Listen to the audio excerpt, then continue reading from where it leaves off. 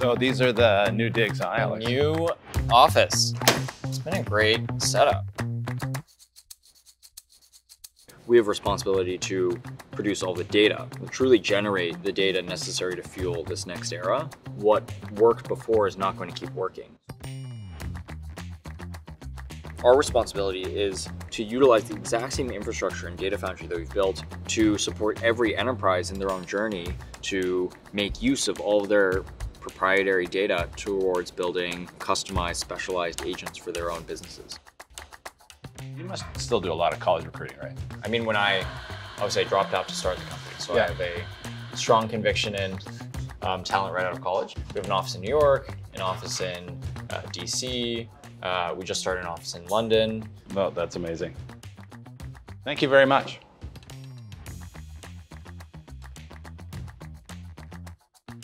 You were sort of born in the AI era. So where do you think we are in the development of this? Are we getting to the stage where, musical chairs are done, we know who the main players are, this game is over, or, are we in the first inning, the third inning? Are we, getting settled into it? To me, the first inning was sort of the tinkering phase of modern deep learning. Yeah. So from ImageNet and AlexNet, so ImageNet was the first large-scale labeled image data set. AlexNet was the very first use of deep neural networks to solve that problem. There was like the Google result where they could recognize cats in YouTube videos. All of that was sort of, basically like call it 2009 through really probably 2020 was the first inning. And while it was quite a while, it was really a lot of tinkering with different kinds of model architectures, different kinds of data sets. It was the first demonstration that showed that scaling these models up really worked. A lot of the progress from GPT-2 through GPT-4 was all in pre-training, was all training on, bigger and bigger chunks of the internet on more and more GPUs. And then basically all of the gains from that point, which was, March of last year through today, August of 2024, have been through gains in post-training. Yeah. And this is through better SFT, RLHF, DPO of the models, and the use of, data sets of increasing complexity, going into more and more expert areas, and really driving for the performance of the models using high, quality over quantity. So smaller data sets, but a very, very high quality. Now you're actually creating effectively data sets that are unique to the explicit purpose that the model maker wants, right? Exactly, yeah. So we think about our role now as more of a data foundry than a data annotator. The industry is very, very excited about agents. Yeah. There's very little data that can train these models of what are the series of actions that a human takes and what is their internal thought process as they go through each of those steps. Mm-hmm. We actually view one of our most important roles, especially over the next few years, is to lay the groundwork for agents to actually become a possibility in the industry. I'm guessing that the biggest opportunity for agents is actually more in the enterprise space, and that enterprises are going to need very specific kinds of agents to do the work that they do. So what does that mean for scale in terms of developing your business over onto the enterprise side? Our responsibility is to utilize the exact same infrastructure and data foundry that we've built to support these large AGI efforts, to support every enterprise in their own journey to make use of all of their proprietary data towards building, customized, specialized agents for their own businesses. Yeah. So where we see a lot of enterprises struggle today is in the jump from pilot to production. Is your pilot model good enough to actually ship to production? And then if it isn't good enough, if it's good enough, great, deploy it and continue monitoring. And if it isn't good enough, aiding in the process of tuning the model or improving the model with proprietary data or with new data to get to that point of production. I know one of the topics that you are pretty passionate and talk about is AI safety.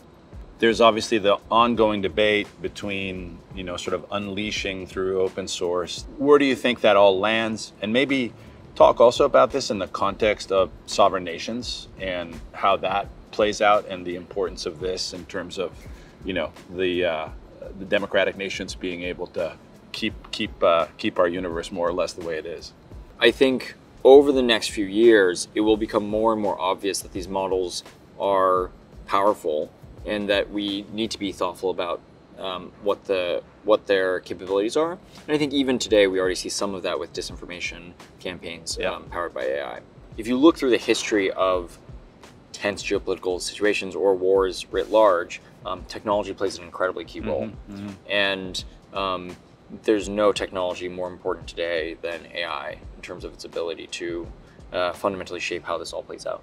There was always this never-ending conflict between the good guys and the bad guys. Each would reassess and understand the new context under which they were competing with each other, use the latest and greatest tools, and then attempt to outcompete with each other. How realistic is it to think that the bad guys will be prevented from access versus a reality of we just have to be constantly, the good guys have to be just constantly ahead in terms of innovation, technological development, et cetera, et cetera? I think you're right. You know, some of that may change now. The export controls of high-end chips to China is quite draconian and could start causing more divergence. But to your point, I think it's unrealistic to believe that we could ever have a huge gap in capability between the good guys and the bad guys. But it's also our responsibility as a nation, I think the United States as a nation, to figure out how we ensure that lead is as great as possible. Yeah. No, that makes a ton of sense. We just got to stay ahead. Yeah. And then I think it's, you know, one of the AI safety is such a strange topic, but my true belief is that if the United States maintains leadership in AI, you avoid a lot of the most devastating scenarios of AI safety. Would you say that there's a sufficient amount of awareness and preparedness for what's about to happen? And is there the level of investments that necessary for us, for the good guys, to stay ahead? The total investment from tech giants into AI programs will exceed the entire US defense budget at some point, you know, in the next however many years. So that I think is a bullish sign for America. Where we're not seeing the investment is actually from the US government itself. And so I think it's a very real scenario where in the commercial sector we have exquisite AI capabilities, but none of that tech translates to military or national security advantages that enable us to prevent all these really bad outcomes. Just as a simple example, you know, the United States on data and AI, the United States Department of Defense on data and AI invests, you know, depending on how you count it, 3 to 10 times less than the Chinese People Liberations Army, so the PLA out of China. So we are, as a portfolio, dramatically underinvested compared to China, which is, you know, the second largest defense budget in the world. And there's a lot of talk around defense modernization and how we innovate on defense procurement. These are very common conversations in the DoD, but my concern is we're just not moving fast enough on it.